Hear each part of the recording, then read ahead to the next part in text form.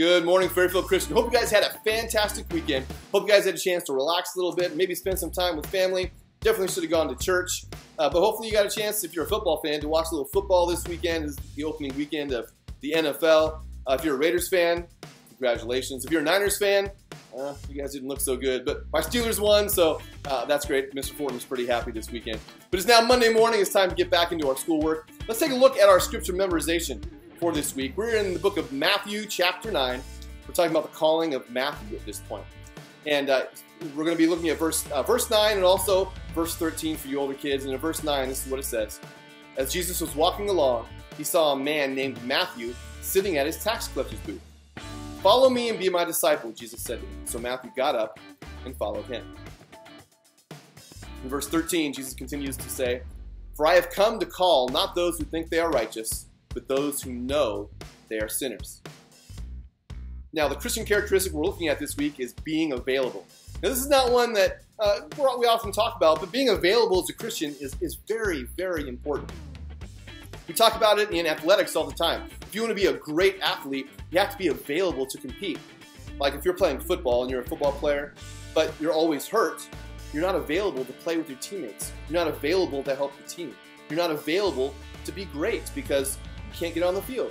Likewise, if you're suspended all the time because you have bad behavior, there's no way you can never be considered a great player because you can never get on the field to play because you're suspended all the time.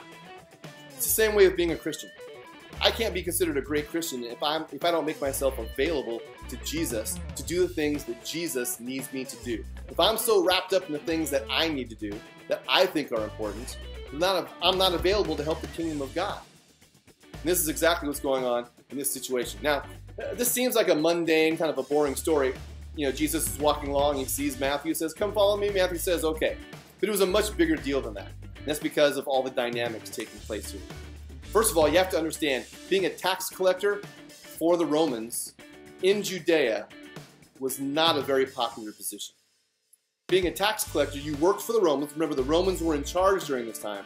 They ruled over the Jews. The Jews didn't like the Romans ruling over them. The Jews wanted to be in charge of themselves. So the fact that another Jew would work for the Romans as a tax collector, that was the first bad thing. They didn't like Matthew as a tax collector because he was a Jew working for the Romans.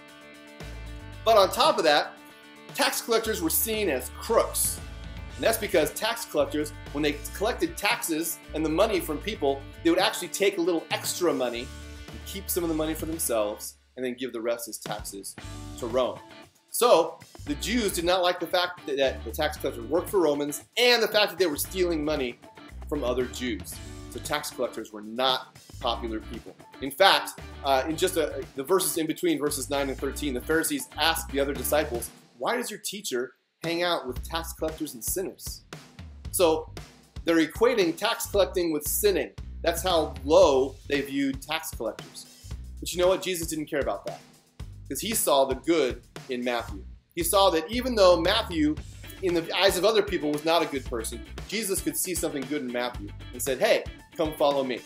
So that probably was not a very popular decision for Jesus to make, to include someone like a tax collector in his group of disciples. And it was probably a difficult decision for Matthew to go join Jesus as well. A tax collector made a lot of money. A lot of money.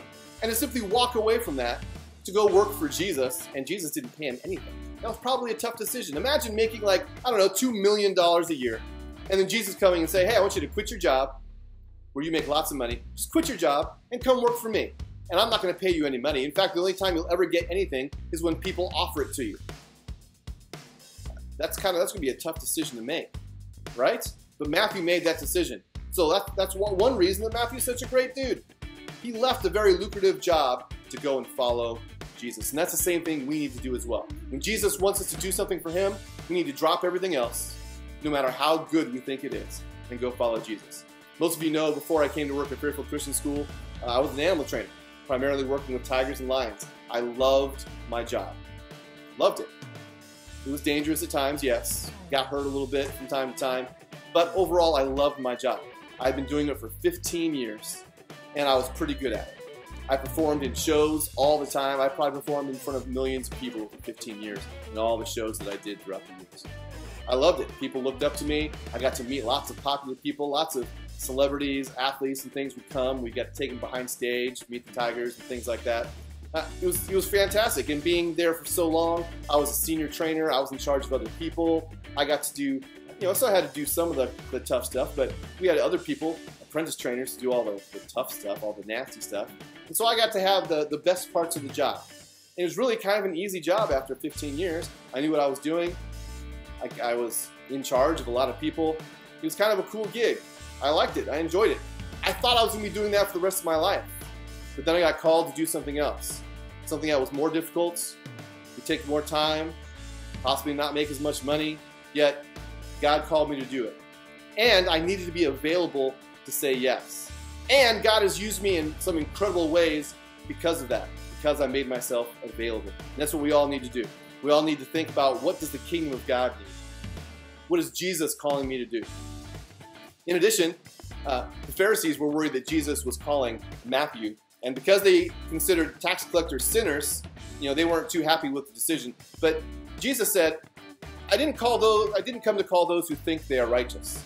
He's talking about the Pharisees right there, because they thought they were righteous. They thought they were all good. They were following all the rules just like they were supposed to. But Jesus says he came to call those who know they are sinners. And if we have salvation, we have to know that we're sinners, because we have to be able to ask for forgiveness. If we think we're righteous and we think we don't do anything wrong, well, there's a problem there, because the Bible says we're all sinners. And we need to know that we're sinners, and we need to know that we need Jesus. Matthew, in leaving his job as a tax collector and following Jesus, was making a declaration. I know there's more of this world than the money that I'm getting from being a tax collector. I know that I need to follow Jesus. I know I'm a sinner, and I know I need Jesus to be made right. And that's the same decision we need to make as well. When Jesus calls us, we have to answer Jesus' call so that we can be made right through Jesus. All right, we'll be talking about these verses throughout the week, hopefully in your devotion times in class. We'll definitely be talking about it in chapel on Friday as well. Hope you guys have a fantastic week. I will see you guys around campus. God bless.